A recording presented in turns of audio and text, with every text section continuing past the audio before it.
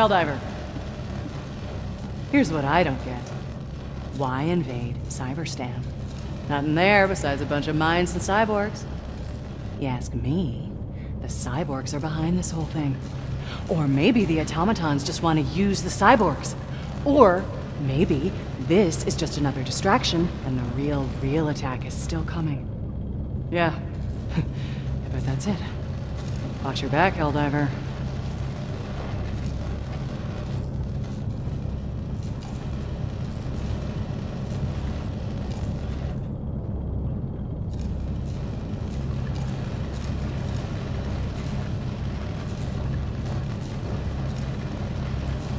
From here on out, I'm not using a single device that comes even close to thinking for itself.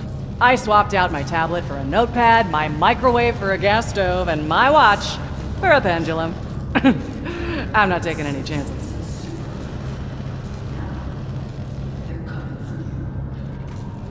There might be a lot of automatons, but at the end of the day, they're just a bunch of mass-produced walking scrap. Every Helldiver's an army of one. Put 4 of them on a team, that's 4 armies. So, who really has the numbers advantage? Democracy's kind of like these machines I work on. Needs regular maintenance to keep running smoothly. And the bugs are sort of like if bugs got into one of these machines. The only thing to do would be to exterminate them. Before I joined the service, I'd never left my home planet. Now I see a new planet almost every day. Makes me appreciate what a beautiful democracy it'll be once we finish stamping out those fascist bugs. Super Earth really is the best place to live in the entire galaxy, isn't it? Sometimes when I can't sleep, I imagine what it would be like to live there. If I were a Helldiver, I think my favorite enemy to kill would be the bugs. I bet watching them spark and explode really lights up your freedom-loving heart.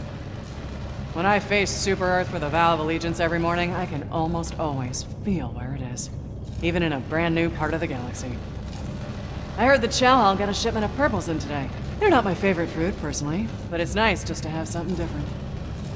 Nobody back home can believe I get to talk to Helldivers every day. I mean, I don't blame them. All of us had Helldiver posters all over our bedrooms growing up. I still have to pinch myself sometimes. I remember when I was a kid, they sold stickers in the Freedom catalog that were these little squish bugs. You put them on the bottom of your boot, and it was like you were squashing bugs every time you took a step. Everyone was collecting them, trying to get the rare ones. Man, those things were cool. Hey there, Helldiver. I know you put your neck on the line for regular folks like me every day. It's not much, but I donate 15% of every one of my paychecks to the war fund. It's the least I can do. When I need some motivation, I like to read the Helldiver ethos. Picks me right up. Sometimes I read too much and get overly motivated and kind of jittery and need to put it down. Helldiver! Every day you put yourself at risk to defend freedom and liberty, and I just want to say, thank you. I'm hoping to raise my citizenship level by the time I retire. If I ever have kids, I'd want them to be able to purchase a small pet someday, like a goldfish. Or even a hamster. Flag-forsaken bots. They just won't accept freedom, no matter how hard we give it to them. Whenever the war gets me down, I try to remember that at least I'm a free citizen. It's up to me how I serve Super Earth. Can't take that for granted. If I had all the super credits in the galaxy, I'd try to find some way to convince our enemies to embrace freedom. Maybe print 1 trillion pamphlets or build 1 billion interplanetary radio stations. Something to break through whatever propaganda they're feeding them. It's just a pipe dream. You gotta kill them all. It's fish fry night at the Chow Hall. I don't know what planets they get these fish from, and I don't care. It's all fried, and it's all good. If I were a Helldiver, I think my favorite enemy to kill would be the bugs. It's gotta be real satisfying, hearing them crunch under your boot. You know, sometimes, as a technician, you gotta realize when something's beyond repair. When it comes to these automatons, there's no fixing them. Only solution is to wipe the slate clean. I earned a few more citizenship points the other day. All it took was reporting some unpatriotic talk I heard in the barracks. Now there's 1 less dissident, and I get 1 more doctor's visit every year. Long shift deployments are great for saving up. You get the family separation bonus, which more than makes up for the bunk and chow fees. Of course, I don't qualify for the bonus since I haven't been approved yet, but once I am, I'll have a nice nest egg saved up. Back when I was a kid, we used to play bug killers out in the schoolyard. Whoever could kill the most bugs by the end of recess, won. Sometimes the teachers would join in too. I heard dissidents set another weapons factory on fire. They didn't take responsibility, of course. Tried to blame it on working conditions. Tell that to the 27 dead patriots and their families. It's much as I hate the bugs, I hate dissidents even more. They were handed freedom and chose to spit in its face. Death is too good for them. Sometimes, I almost feel bad for our enemies. Living without democracy. No say over their own lives, just believing whatever they're told. Sad. I heard that some dissidents wanted us to select our own candidates instead of using the algorithm. Great idea. Everyone will just become a political expert overnight. Treasonous morons.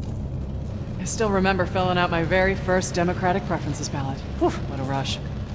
If you ever run into any equipment issues, let me know. I've got your back. I just set all the ship's clocks back an hour for freedom savings time. I'm gonna spend my extra hour doing another round of maintenance checks. It's nice, because today I won't have to work overtime to get them done. Back when I was a kid, the local loyalty officer would give us sweets for telling him what was going on with the adults around town. Things they were saying, where they were headed, that sort of stuff. Nice to look back and know you were helping keep everyone safe, even if you didn't know. Wonder which candidate will be selected for me in this upcoming election. When I was a kid, I always loved All Heroes Eve. The adults would all dress up as bugs and ring our doorbells, and we'd have to fire 3 shots in the air and say, "No fascism here, insects!" At the end of the night, they'd reenact the Battle of Liberty Peak, and we'd all get cake. I can't wait to get home again. It's the little things you miss, you know? Like sitting in candlelight on Heroes Day, chanting with my family and renewing our vows of citizenship together. I don't know how you do it, Helldiver. Facing off against monsters who haven't got a democratic bone in their body. If they even have bones. You know, if it weren't for Super Earth, I couldn't even afford these high-tech tools I use every day. They lease them out to me so I can do my job. Pretty low interest rate, too.